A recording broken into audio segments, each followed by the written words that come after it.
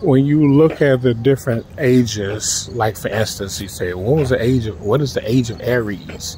And then they'll tell you it was from 6,000 BC to 4,000 BC. And it's like, that was a point where they were saying that time was going backwards from 6,000 to 4,000 because they created this time they didn't understand. All right. Time is based upon the measurements of energy. All right. Time is literally segments of energy that are created to create balance. That's create balance. Like for instance, when you talk about time, you talk about the sun, you talk about the moon. All right. So you get the sun going across the sky. That's a measure of time. The sun goes across the sky is a measure of time. The moon going across the sky is a measure of time. Sun feeds the physical part of the realm of the planet, and the moon feeds the spiritual part. But that's where time comes in. That's that time, and it sends a certain amount of energy into the atmosphere for balance.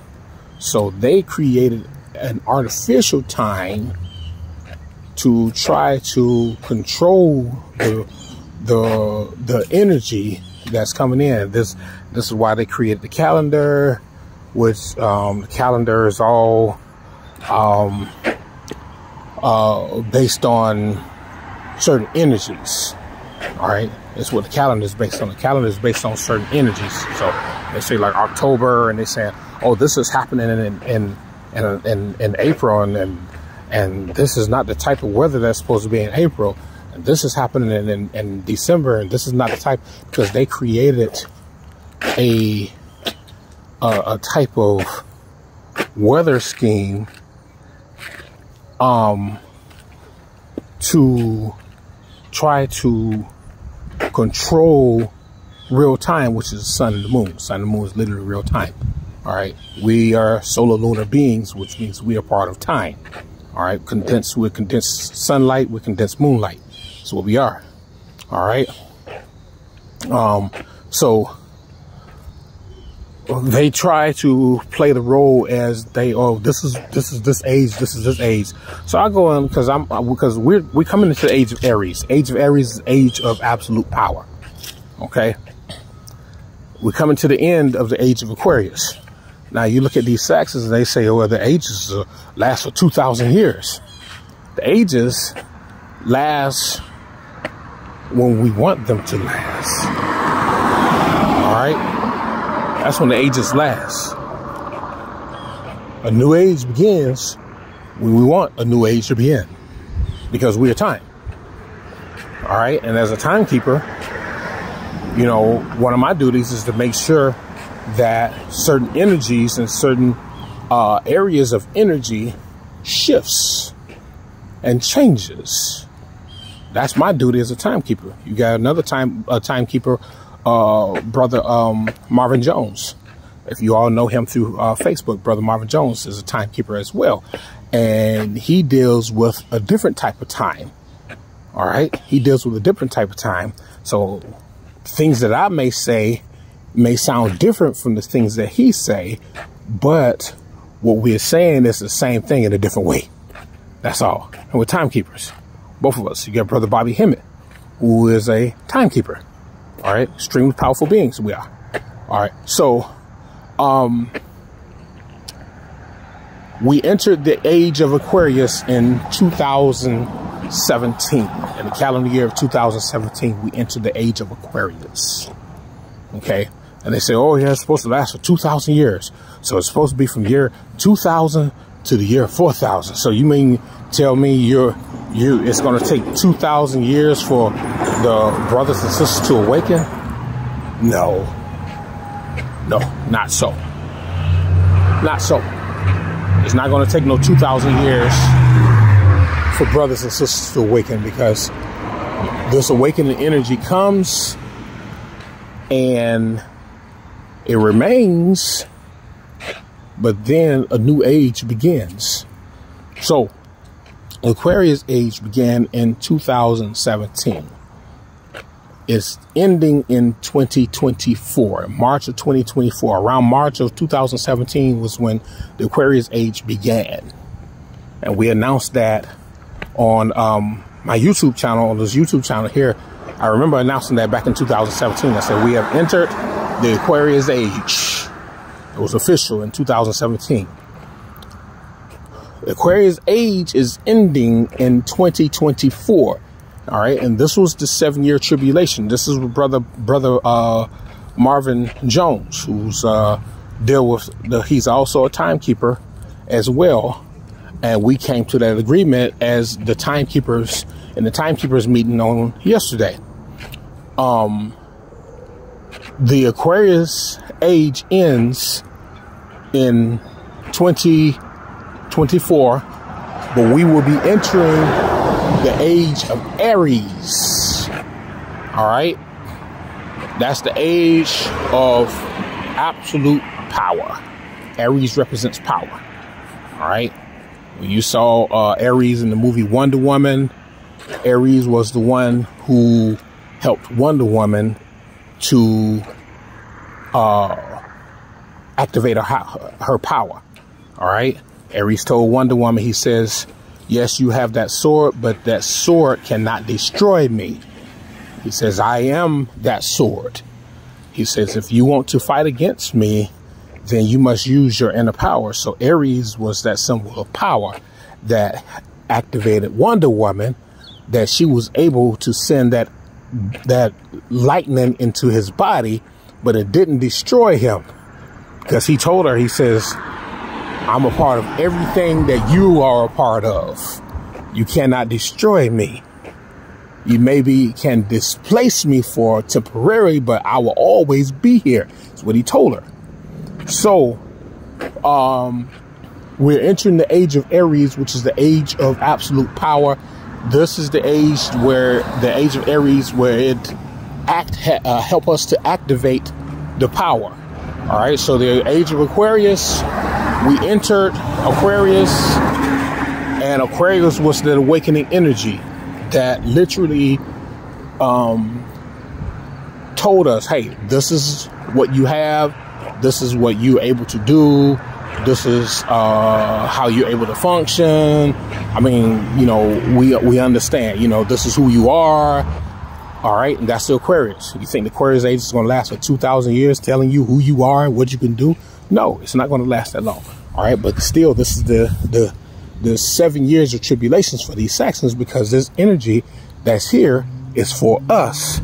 And they're going through tribulation because their bodies are not able to take that energy. All right. So as we come into the age of Aries, this is the age where now that energy begins to manifest. So March 21st of 2024, I believe, March 21st of 2024. So let's see the numerology, because I'm getting March 21st, 2024. Let's see numerology. We gotta look at the numerology. March is the 3rd month. All right. 21st, 2 + 1 is 3, which is, which is 6. Then you got 2024, which is the number 8. 8 + 6 is 14. 1 + 4 is 5. 5 is a symbol of balance. Okay. 5 is a symbol of balance. So we're looking at a completely different age, and we're looking at a completely different time of events that's getting ready to take place in 2024. This is why we say 2024 is the year of death and destruction, because this energy is going to be coming down to us to help repair what was destroyed. The energy is going to be so high that it's going to be killing and destroying these inorganic beings, and those who survive and see that we are a threat to them will want to try to kill us off, and we will use the powers that are within us. All right. And so it's like brother Marvin Jones, when we was talking and say, hey, we coming out of that age of going from in the astral realms, we're going to this age where we're going to actually be flying and actually be doing powerful things. That's why it's important for us to remain level-headed and keep a spiritual mindset. We're entering a new age in 2024. We're entering the age of Aries in 2024.